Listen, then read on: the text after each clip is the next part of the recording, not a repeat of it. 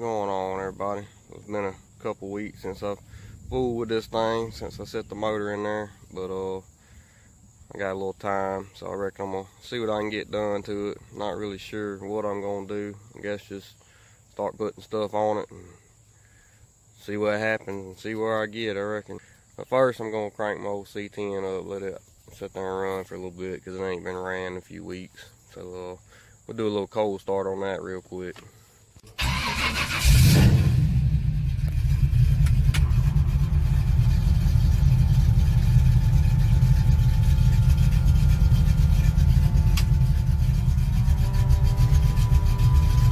Debo wanted to go for a ride, so I reckon I'll take him for a little ride down the road real quick. Hopefully don't run out of damn gas.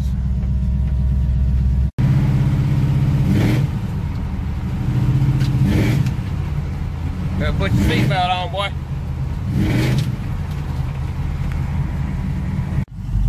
These tires ain't got much tread left on them, but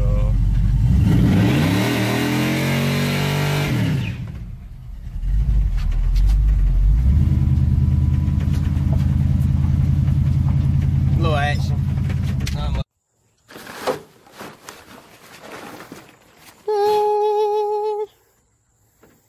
Where to begin? That's the question. Where to begin? A lot to do, a lot to do.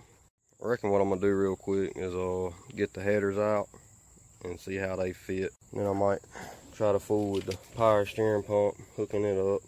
Ain't sure how I'm gonna have to do that yet, but shouldn't be too big of a deal.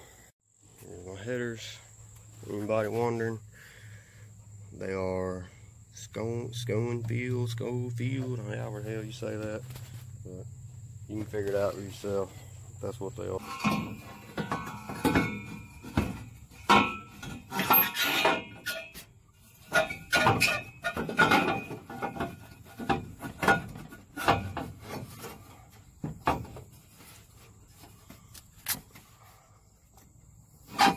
Yeah, dumbass, you should have took them off first.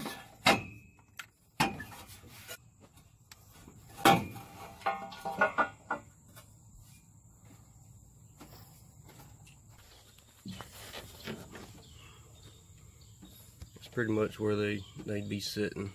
Well, a little bit different if they was bolted up, but looks like they're gonna clear everything pretty good. Not hitting nowhere. See how the other side does. I'm a little bit smarter than I was a while ago, so I'm going to go ahead and undo these first. Alright, I think I'm going to move this thing back over here real quick and jack this motor up. Go ahead and tighten the motor mounts down. That way, when I put all this, the headers and all this shit on, I ain't got to take them right back off to do that. Getting dark on me, but still going to do this. What I'm going to do, jack the motor up.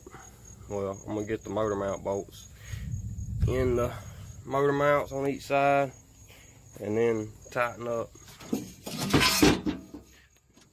these two bolts here so the sliders or the mounts will be tight and they won't move. And then I'll pull the bolts back out, jack the motor up, and it's got another bolt on the very bottom. I'll tighten it up, then let it back down, stick the motor mount bolts in it for good, and then move on to the headers and whatnot.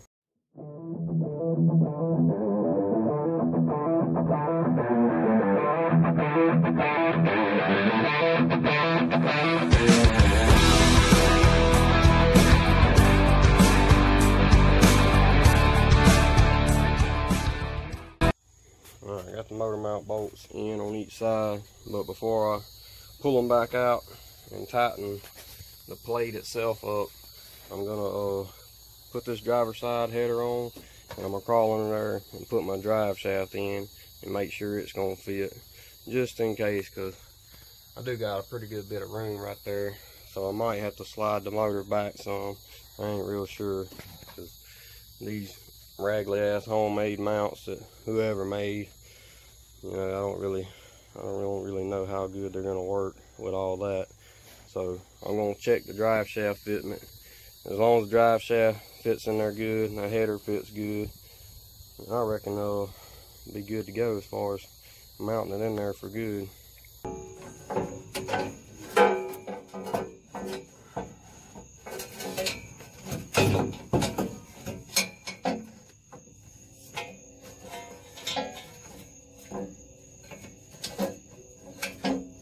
Alright, got the drive shaft in.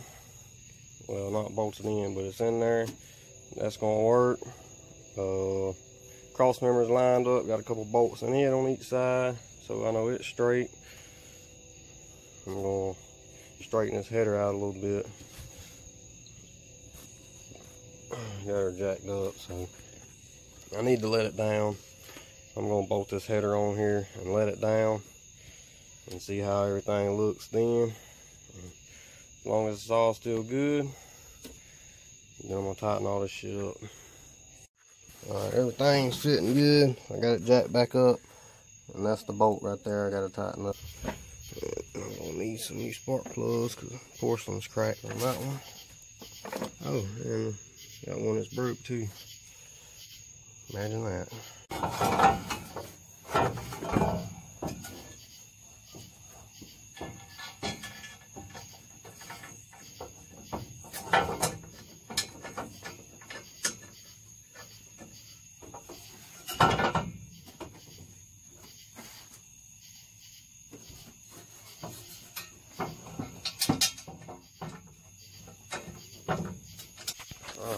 She's bolted in there for good now. Got that one over there tight. I just gotta tighten that one up. I'll do it tomorrow. Got the headers just hanging on there for now. We'll push this thing back out the way, out from under this deal.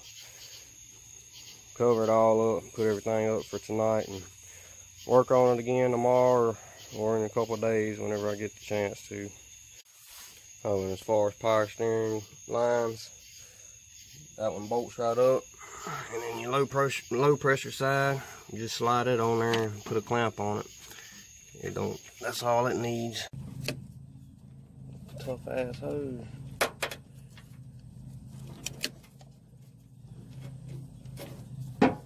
Dealt with a lot of tough ass hose in my lifetime.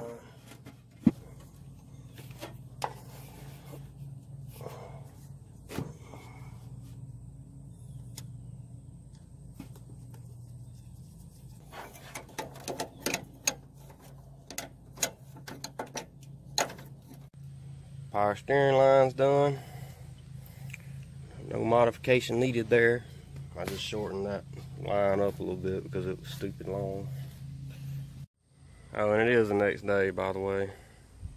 Nice and sunny today, so maybe it won't rain. Just hot as hell. This is my fuel lines I'm going to be using off of a Donner motor here that was swapped into a 90s truck before, where a lot of the parts I'm using are coming from. Throttle cable I'll be using. Computers over there. But get these fuel lines off, and I'll have them.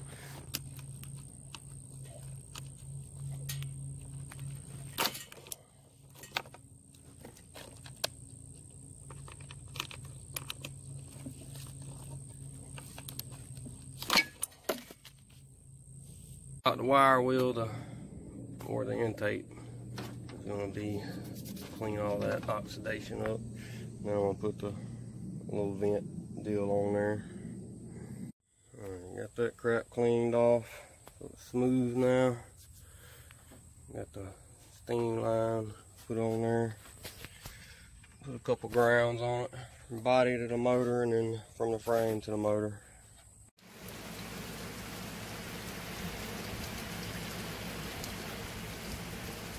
Alright, so I got this thing up in the air. Got my fuel lines about to hook up. Got my portable shop floor. It was stupid nasty on this truck. So 340,000 miles of road grime and oil leaks and transmission leaks and all kind of leaks. Alright, I've been fooling around with other stuff. It done got dark on me, but did get the fuel lines on there earlier. And for anybody wondering, all these lines and this filter and everything is just the stock TBI stuff. Stock TBI return lines. These lines here are just made up with the LS style push lock fittings on the end to hook up to the LS fuel rails. All I did was took the old TBI lines off and hooked these up in place of them. Like I was saying, we got the push lock fittings for the LS fuel rails, and they just got some fittings made onto this line here. It hooks into the factory fuel lines and factory fuel filter down there. Got the bed unbolted and lifted up here so I can get to the fuel pump so I can change it out. Like I said, this thing is stupid nasty. I gotta clean that up somehow so I don't get dirt and grease and crap all in the gas tank. My C-notches are done several years ago and lowered it. My name welded into the frame. I forgot I did. Yeah, get that cleaned up and get that sending unit and fuel pump out. Alright, I got it decently clean. Some wire brushes, brake cleaner, compressed air to blow it all away with. Undo these lines and pull the thing out of there.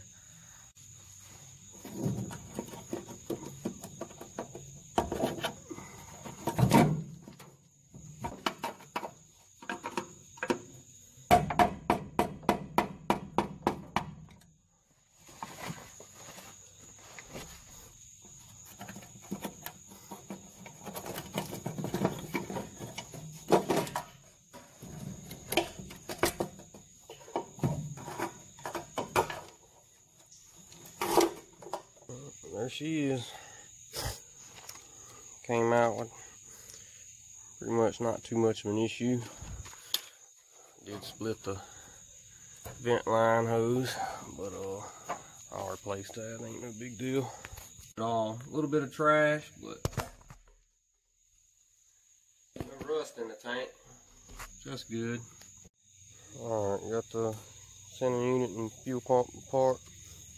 Old TBI pump, Vortex pump. They both use the same plug, so it plugs right up. Only difference is this part right here is a little bit smaller than this one. So instead of using these little clip deals, I'm gonna put a clamp on this end, and I'll just use this on that end like it was. But I am gonna test this pump out real quick, make sure it does work before I put it all in there and stick it all back together.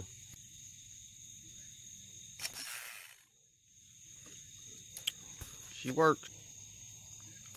All back together.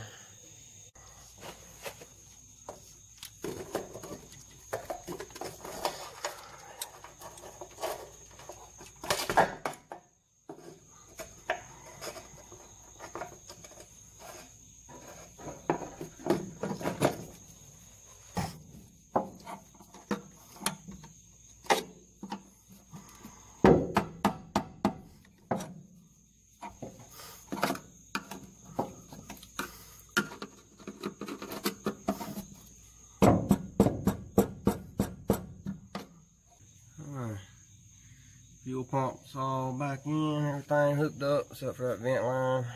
I'll replace that and hook it back up tomorrow. But for now, I'm done with this. Dog's tired, I'm tired. Got most of my tools up.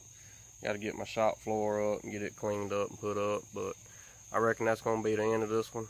So like, comment, subscribe. Stay tuned for more. Later.